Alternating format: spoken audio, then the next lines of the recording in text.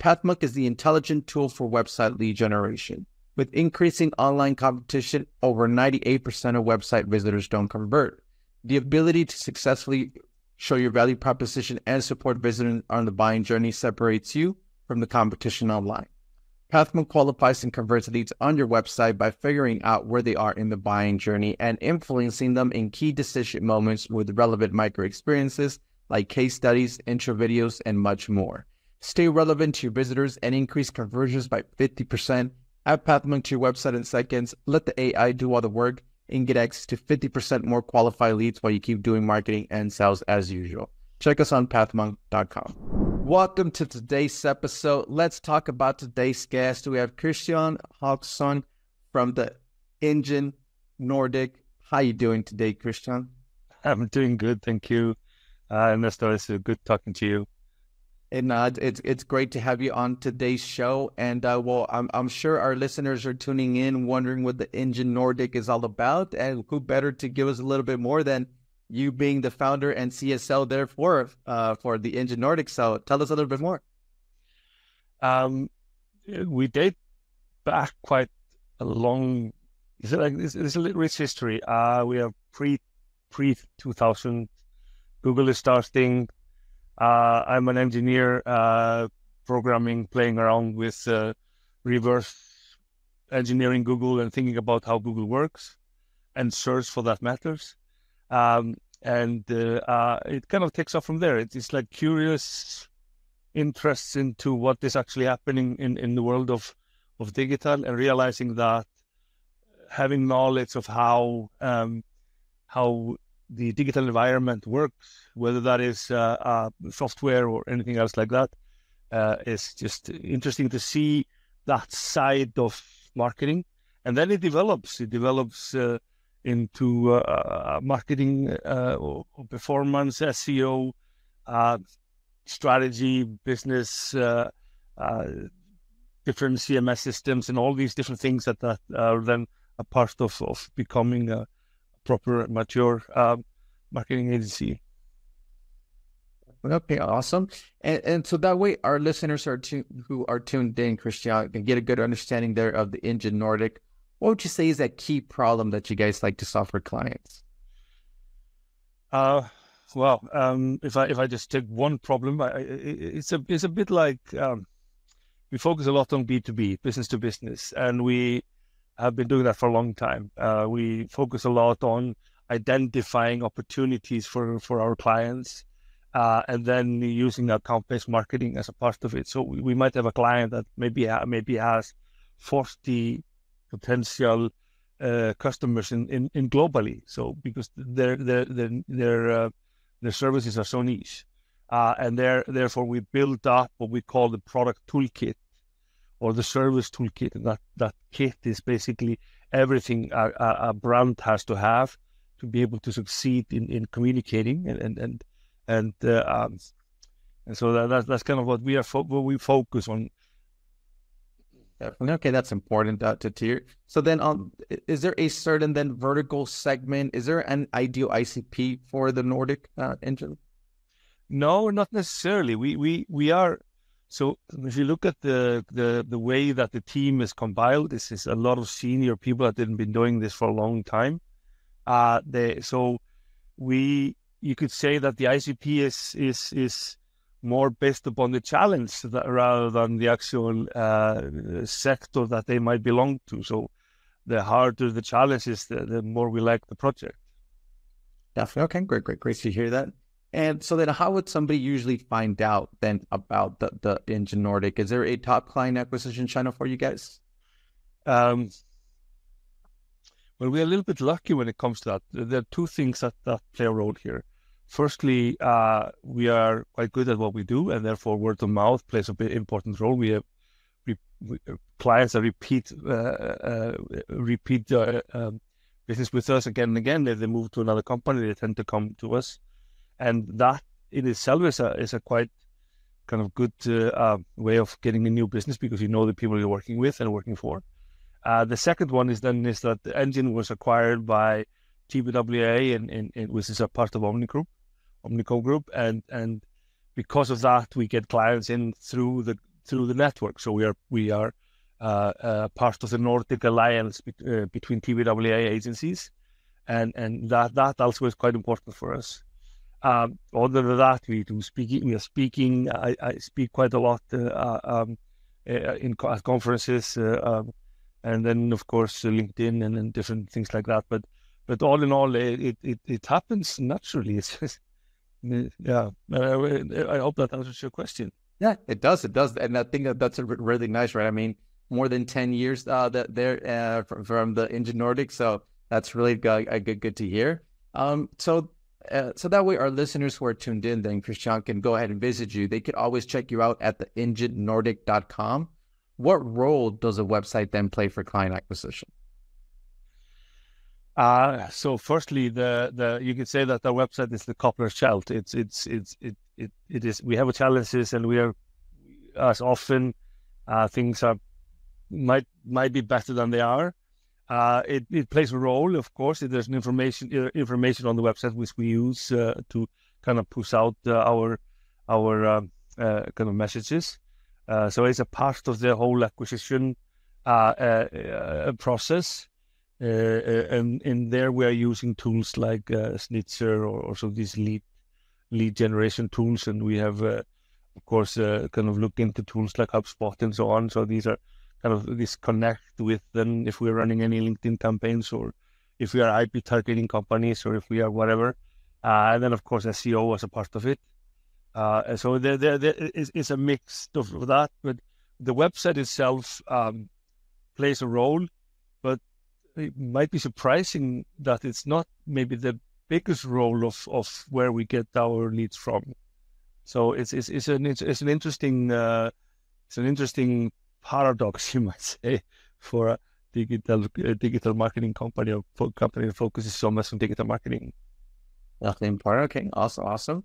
And so then, is there any tools or tips or methods that you would recommend to our listeners as far as some website lead generation? I would say the foundation would be to try to understand who is on your website. Like if you're a B2B company, and let's take one of the clients I was mentioning earlier. They roughly have about 45, 50, maybe 14, 50 companies globally that they can work with. So for them, it's not a question about getting a lot of visits to the website. It's just about getting the right visits to the website, and being able to see those visits, who comes in, what do they do, and then use some kind of a qualifying method. You can, like if you look at IQLs, for example, information qualified leads versus market qualified leads and so on, and try to have a system in place where you identify where those companies are in the cycle, and then potentially have something like BAT or something which you work with, which is the budget authority and so on and so on. And that also helps you qualify the lead when it comes in, so when it becomes either sales qualified or market qualified. Definitely some great tips there for our listeners. And Kristjan, well, let's switch gears a little bit then, and let's talk about you as a leader. You being the founder and CSO there for the Nordic Engine, what are some key tasks you like to focus on your day-to-day work? Identify challenges, identify opportunities. Being a technologist, I love looking at like AI. For me, is just like a new frontier that certainly came out of the blue, or not out of the blue, but it came certainly there quite fast, much faster than I expected, and so that's actually quite interesting. And also try to figure out challenges with the connection between sales and marketing, how you're able to there's always often this gap, even if sales and marketing is supposed to be kind of joined at the hip, and they should understand who does what, and marketing is kind of leading the top end of the funnel and creating all these opportunities, while sales takes the lower end of the funnel and closes the deal. So that's something which I keep focusing on and trying to understand how I can crack that side of the equation.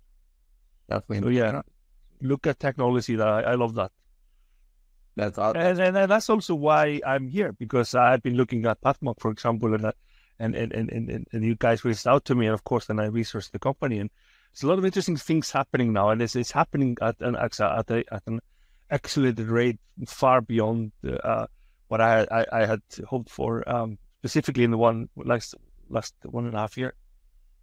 Definitely. Yep. Would agree with you. So thank you so much for sharing that with everybody, and check us out as well, right? So thank you. And well, let's jump in, Kristjan. Let's jump into our next section then here, which is our rapid fire question rounds. Are you ready for them? I hope so. Okay. First off then, Kristjan, what is the last book that you read? The last book? Yes. It's actually a book about a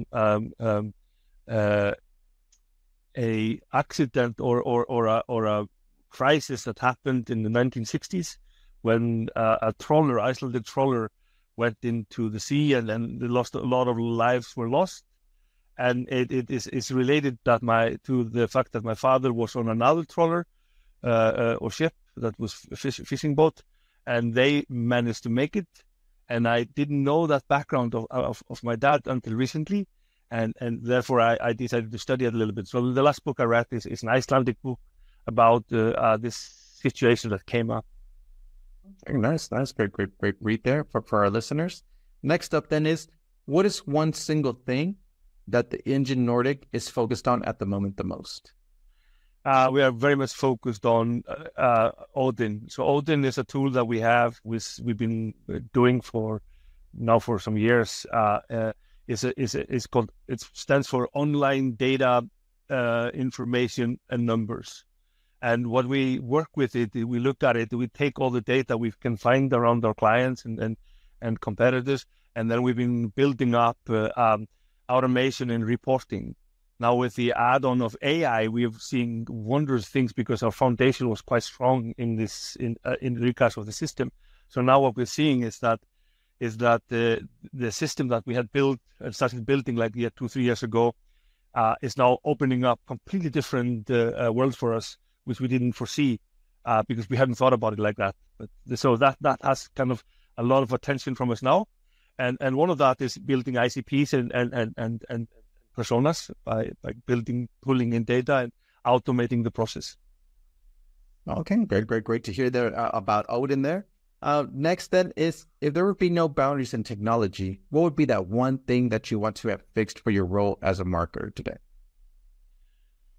Well, I would have wanted to fix the boundaries between what GDPR has brought versus how it was before. And I think while GDPR is an important part of privacy, it also takes away a lot of data that we'll be able to work with to target audiences better. So it takes away a little bit of the quality we have in regards of targeting different types of audiences and how we do that and so on. So that might be one. But in reality, I actually, it's a really good question. So that one comes to mind. Okay. Yeah. Great there for some great technology there. Then next is, if there would be one piece of advice that you would give yourself, Kristjan, if you were to restart your journey as a marketer today, what would that be?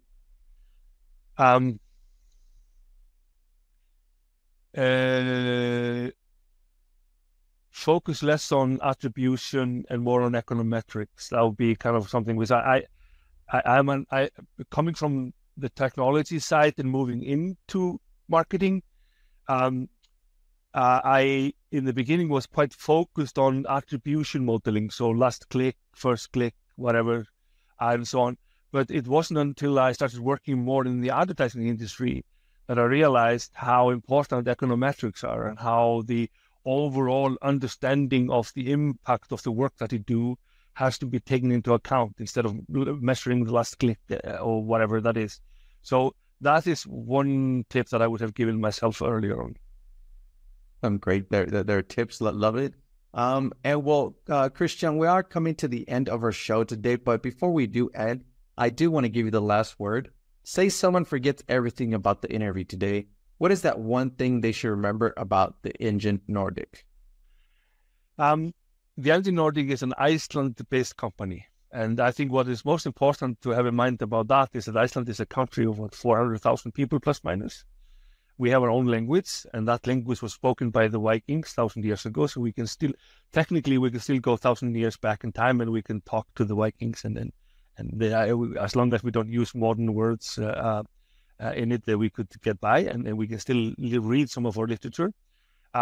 Also, what is important to have in mind that that Nordic is also a group of people that have been doing this for a long time. And majority Icelanders tend to be extroverts, so we are quite easy to get to know and work with. So that maybe that sums it up. We just like what we do, basically. Definitely important, right? And I mean, almost 11 years, so you're doing something, right? So actually, much more. The company, I've been doing this for 25 years plus. Wow. So, and the company was founded in 2004. So the engine it becomes we rebrand engine into engine in 2013 or 14. So that's roughly 10, 11 years. But it was called Nordic e-marketing before that. So we rebranded when we started to expand into other markets. Great to hear. That's awesome, and you guys have done a great job. So it looks really good. And well, Kristjan, it has been a pleasure to have you on. Like you mentioned, a lot of experience. Do appreciate you being on with us today. I also want to thank our listeners for tuning in, and I'm looking forward to our next episode at Pathmonk Presents. Thanks a lot, Kristjan. Thank you.